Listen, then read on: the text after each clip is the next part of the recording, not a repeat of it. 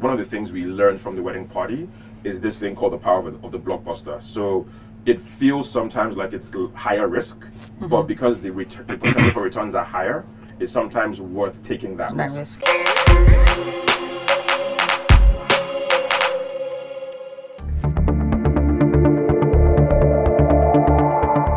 So, you want to start this one or should we start? Because it's just the fact that when you're in your 20s, you have too much time on your hands, and we decided that it would be a good idea to make movies.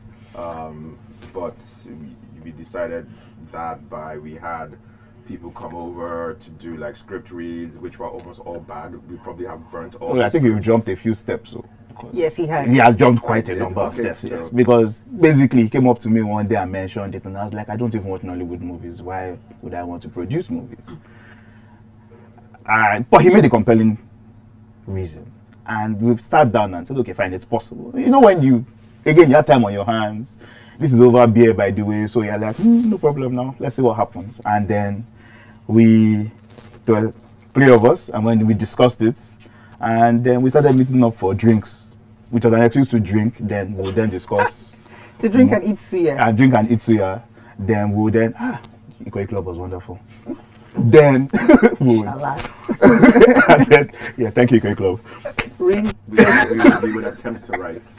And then we'll try to write stuff. It was mostly bad, and then it became average, and then it became slightly less average.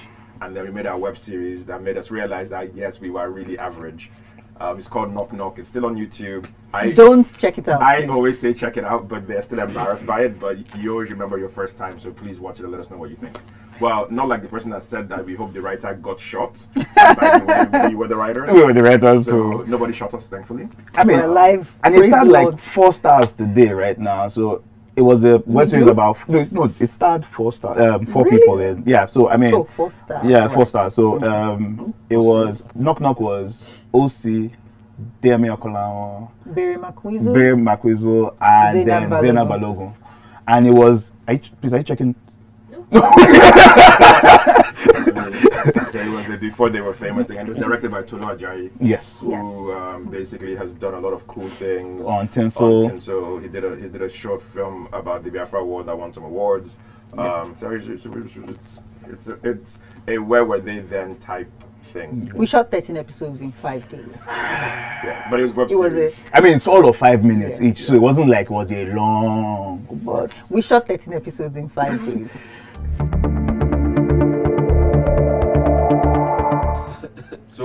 So the formal training was the doing. So which is why we're very big on apprenticeships in Nollywood. So for us, we believe that the best way to learn is to do. So yes, you buy all the books, Rob McKee's stories, Save the Cat, all those many screenwriting books. But one of the things that I remember is that the best way to learn how to write movies is to watch movies, read scripts, and write movies. So that's how you learn. You learn by the actual doing craft. And we did read a lot of scripts. We still do. Yeah, we have a Dropbox folder that has. So we have so it was almost like assignments. We used to give ourselves assignments where we would write, and then I absolutely hated writing. I think I wrote the list, and it shows. He does not do things. Well, I used to write, but now so she runs production. So she runs production. I basically just market. So you don't just market, you market fantastically. Yes. Thank you. So basically what happened after we made the web series was I reached out to Uduak of Closer Pictures. Then she was still at RAA, Royal Arts, with her sister MM. And I said we had an idea for a movie, we want to produce it, we don't know anything about production on the large scale, 5 days doesn't cut it. And they were gracious enough to read the script and say we really liked it, and we collaborated together on our first film. It's called The Department. Thank you, Uduak. Uduak, yeah. Yes. And that started OC again. How can you start from OC when you have Majid, Desmond? How can you start from Majid when you have Osas? Yes, that's true. So basically, those were all people in the movies. So we basically, I always took to Coco that like it was her production. We were just learning how to make films. So basically, we did short for about 20 days. It was our first production. It was over budget, as these things always are. It was over time, and it was a crash course in Nigerian production. So one of the things you get when you're shooting is called a Lagos State permit. And so normally it's supposed to cover you shooting in Lagos. Yes. And so at 2 in the morning, we went on the Lekki Ikoyi Bridge, which was a Lagos State bridge. And so we assumed that we would be allowed to shoot. So we get on the bridge, because this was when the bridge had pretty much first been built. There was no, this was 2014. Yeah, 2014. So I think there's maybe only one other production had shot just driving through. We basically did an action scene on the bridge. Well, I'm using action scene very broadly. Someone ran on the bridge. Someone ran on the bridge. So there was some action. So literally, like, you know, so if you've ever worked in production, when people come to set up, you know people have come. So 10 cars pulled up, people spilled down, That's how 2 Hiluxes just drove down. I said, what are you people doing? Like, oh, we're shooting on the bridge. Like, what do you mean you're shooting on the bridge? Long story short, we used Deadman and Majid to start wow them. So they literally allowed us to shoot. We shot from 2 and we told them we'd be done by 3. Of course, we were done at 7 in the morning. So literally we got that in the scene. And yes, the film is a good first effort, let me put it that way. So I think it comes down to goodwill, right? So it comes down to your character. So if you're the kind of person that you are that kind of person from start, people tend to believe in you. And then you also have that line of communication open where you're constantly explaining what you're doing. People can see your efforts. So we put out the movie, we let them know how the movie is doing. We carry people along. So we've got people that have invested in our first web series. Yeah, that too cost a lot of money. But people invested in our very first web series, and since that time, it's just been a constant effort where you're constantly showing them what you are doing. They're seeing people that you are working with. You know, so it starts to build some level of confidence over time. Yeah, so you have to put a structure around it. So one of the things that we did was, because I had a finance background, I was able to design the investment product that they were able to look at it and decide on an investment level. Because what I always tell people is that film is not real estate. It's not stocks. It's long term. Don't invest in this because you want to make money, like you're going to make 3x, 4x. And in 18 months. Other people stuff, we never promised that. We said it's it's preservation of capital. You make a little return and you will create something worthwhile. So it always helps when people like the films you make. Yes. So when people came for the department premiere, they were like, oh, very, very well done. I mean, they didn't even take them 5 years to get their money back, but they were willing to support going forward. Going forward. Yes. And then I guess the other thing that helped us was, so one of the things we tried to do was that we tried to basically build out a slate so people could invest across. So most of the people who invested in Wedding Party also invested in the earlier ones. So basically, because you've invested in multiple, you've benefited from the really successful ones, and also that helps you when some of the other ones are slower. It balances out. It mitigates your risk. It mitigates your risk, basically. And so because we were able to commit to producing on a regular basis, that enabled us to build out our investor community.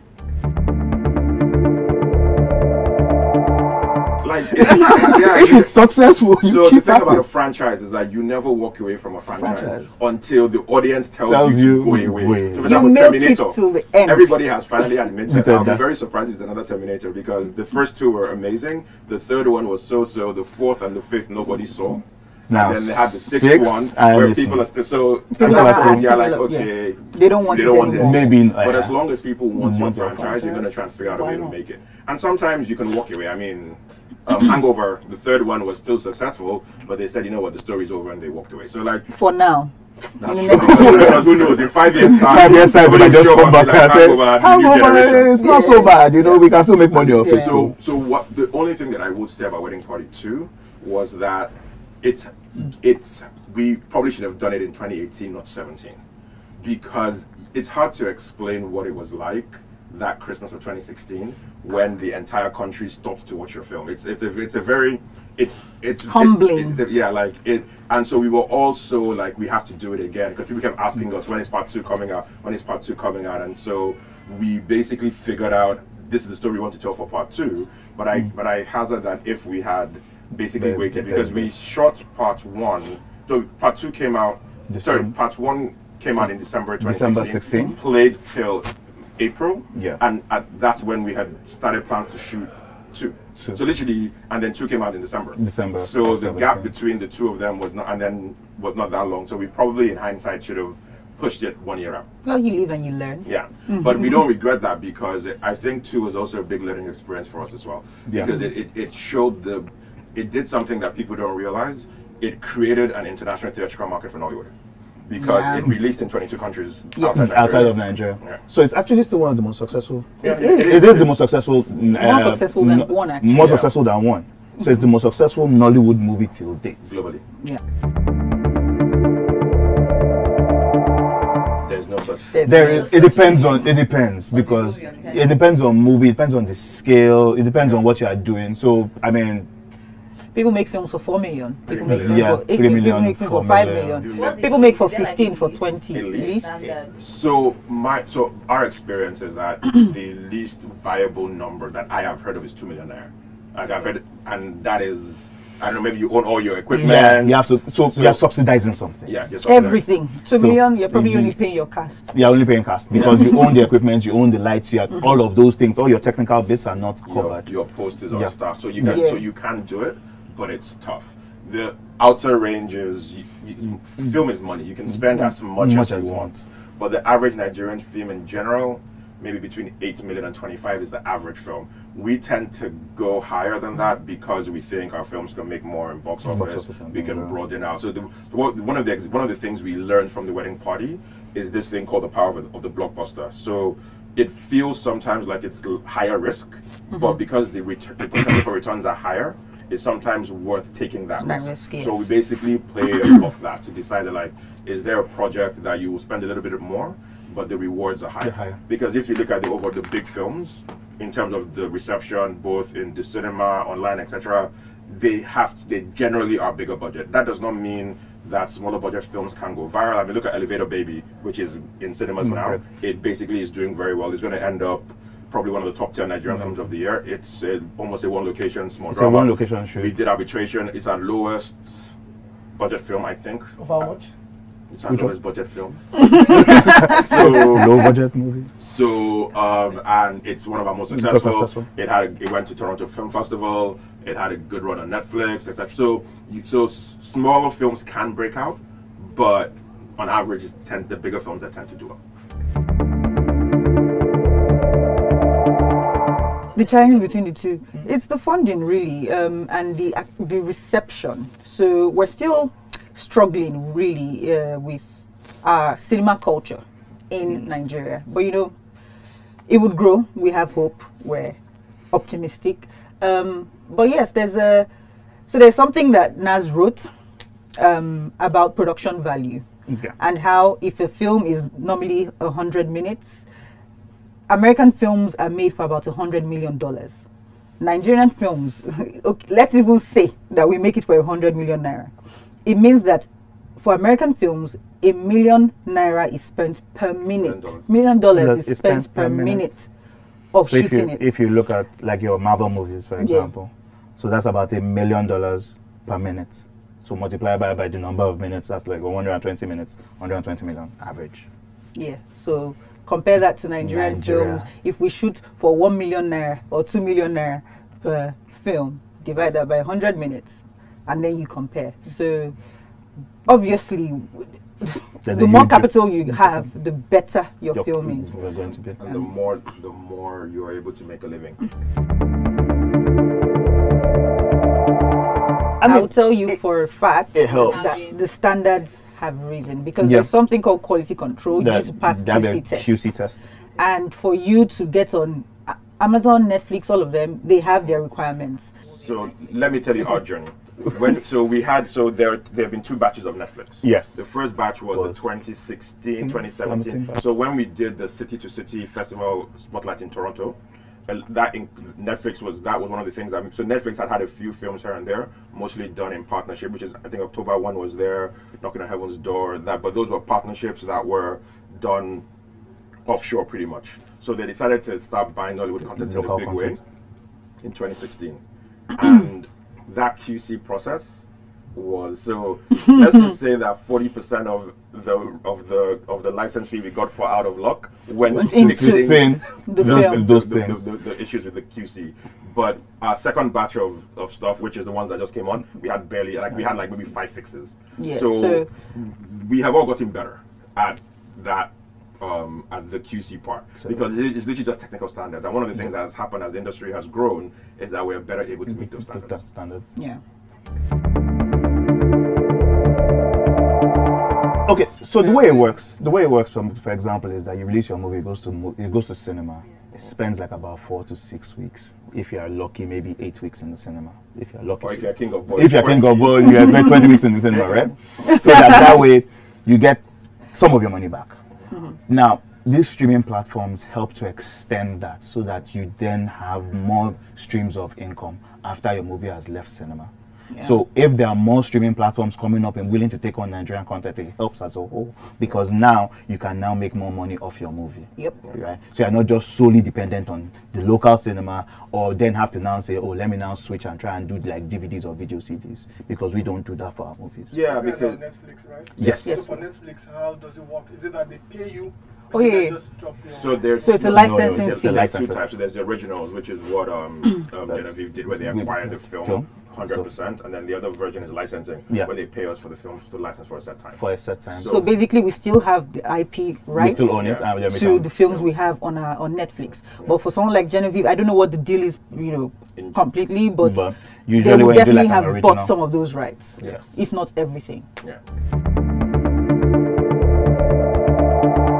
So Netflix takes a view based on their view of the film. So they assess the movie and then they decide. So then they even all our films were bought for the same amount. Yeah, very. I mean, we've had like 8 movies on there, and actually no two have the same price. No two have the same price. Yeah. So it's one of those things. No, so the range. So it literally there's a range. It's a range. There's a range. So the range is varied. Yes, it's a wide range. So the point is, and it depends on the license. So like for example, our wedding party, one license was a 5-year license. Yes. But our department license was 2-year license. Yes, I think we had. Yeah, so most of them are 2 years. Most of them are 2 years. But then some they do 3, they do 5 years. So like some are exclusive, some are non-exclusive. Yeah. So it depends. The fee is a function of the license. So are we talking about like $300,000, $200,000? If it were, Zulu would be wearing diamonds. What do you mean? I'm wearing diamonds. Well, so this is our view of the Netflix thing. Right? Yes. Globally, over time, the numbers will go up. Just looking at what happens with the global numbers, but nobody is paying us those big global numbers. Their argument at the time is that the Nigerian subscriber base is too small. Our argument back to them is that Nollywood is a global industry. Your subscribers globally watch it, so don't look at us in the Nigerian bucket. So that's still good. But these conversations will continue to happen. We will have these arguments because. But the solution is, please, 1 million subscribers to Netflix in Nigeria will help. So if we increase our Nigerian subscriber base, essentially it will help with the numbers that they pay out in general. So the largest subscriber base in Africa is South Africa right now. So when you look at it, a South African movie will probably be worth more to them than a Nigerian movie, partly because of there are more people to watch it. Not realizing that our Nigerian movies basically travel, so you've got people in the US, the UK, all over the world watching it. So there is that and dynamic. That was one of the reasons why you see a lot of the producers basically advertising their films on Netflix. Not just it was also partly because you wanted people to sign up, subscribe. I mean, one of the things that they did as well was that they also cut trailers for the films, also advertising them. So we believe that people are watching and judge. I mean, you follow social media when films dropped, people were watching. I mean, one of the things that actually surprised us was people will sit down and watch 3 in a row. Yep. Yeah. Like literally, we released 3 on Friday. By Friday evening, people were like, I've seen this, I've seen that, I've seen New Money, and then they give you your feedback and all. And so it's interesting that it's providing more and more people willingness to watch it. And I think that all of these things for us is the point. We need more people watching our stuff, because not just us, everybody, there's a lot of good stuff out there. And so I think that as the industry grows, the acceptance of Nollywood as a fabric of the culture and the community continues to grow. I mean, it's the dominant form of entertainment in Africa, to be honest. And I think that globally that recognition is starting to come, and people are. But the more important thing is that the creators benefit from it, because I'm sure that, I mean, a good example is the Akia Popo going viral. I mean, how much do you think they made from that? Like, I mean, it's like global, not like it's an actual global phenomenon, right? Yeah. I haven't heard of like somebody in America calling them to give them a commercial, they say that, because we don't generally control the value we create. So I think that one of the things that hopefully will happen over the next 5 to 10 years is you would hear of global creators coming out of Nigeria and owning and getting paid for the content they've created.